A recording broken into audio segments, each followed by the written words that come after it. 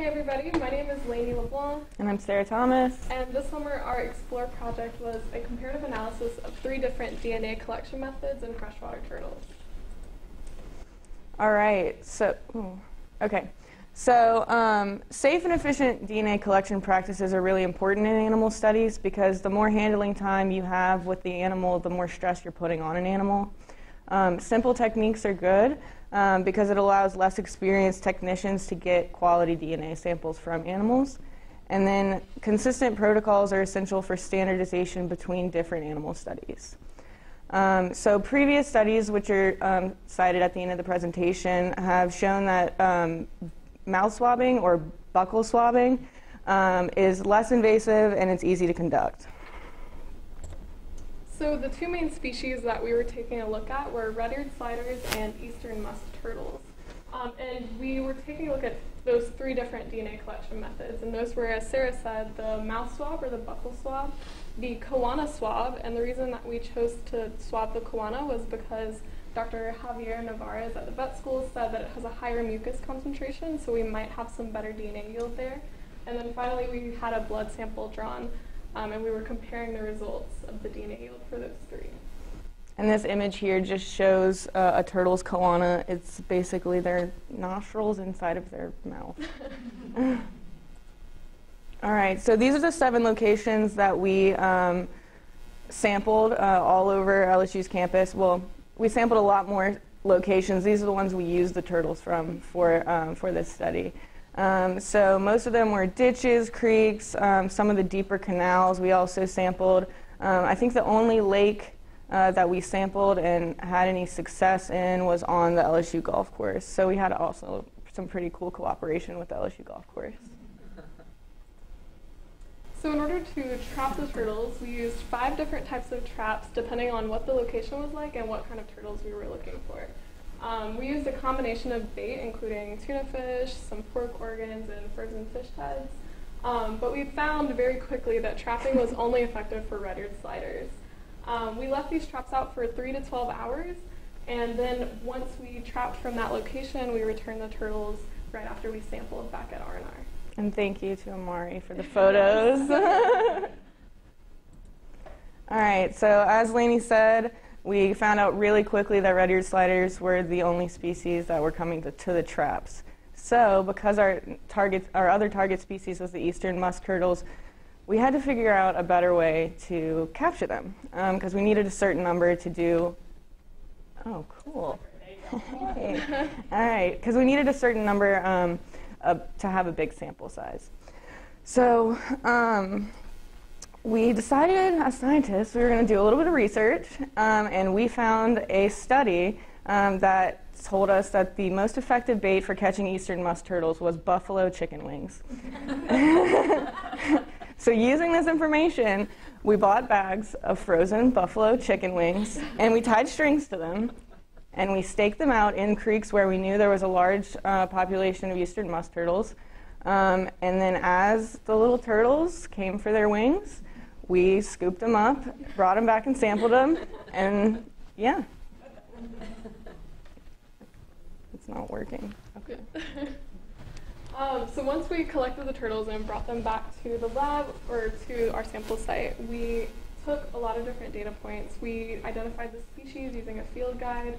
We measured their weight and their carapace or shell length and width.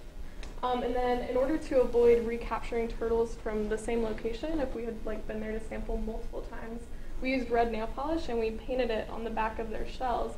And we soon figured out that this was very successful. We recaptured this little guy, and we found that the red nail polish was really effective in staying on for a long period of time. And it just helped us make sure that we weren't resampling that same turtle. All right. So after we took all of those basic measurements, we then had to take the DNA samples. So at the beginning of the summer, with our first round of turtles, we brought them to the vet school, and Dr. Javier Navarez taught us the proper sampling and handling techniques for these turtles. So for a blood draw, the sampling technique was essentially pushing the turtle's head into the shell and down, and then inserting a hollow needle or a needle at an angle up towards the shell to the subcarapacial sinus to get the blood sample. However, as we learned very, very, very quickly, the mouth and the choana samples were a lot more difficult to obtain. So one set of hands needed to be holding the turtle's legs out from its body. Another set of hands needed to be holding the turtle's head away from its body. And another set of hands needed to be prying the turtle's mouth open and obtaining the actual swab. So definitely needed between 3 and 4 people for the processing of these turtles. So after we took those samples, we put them in an ice chest immediately, and then as soon as we were done sampling the turtles, we brought it back to the lab to stabilize the DNA. We also recorded the handling times for mouth swabs and blood draws and choanas all separate. Once we were in the lab with the samples, we had to extract the DNA and then figure out how much DNA was in each sample. So in order to do the DNA extractions, for the blood, we used the QIAGEN D&EZ spin column, and then for our mouth swabs, we followed the protocol that they came with, and it was the isohelix swab kit. And then once we extracted the DNA out of the samples, we used the Genomics fluorescent assay to figure out just how much concentrated DNA was in each sample. And the reason that we use this technique is because it's a lot more sensitive than using just a simple spectrophotometer. All right. So once we had collected our data using the fluorescence assay, we ran some statistical analyses on it, and we found that the choana samples had significantly less DNA in those samples than did blood or mouth. And just like Sarah said, how we were having a lot more difficult time with the choana and the mouth swabs, we found a significant difference in the handling time for our mouth and choana swabs as compared to our blood sampling.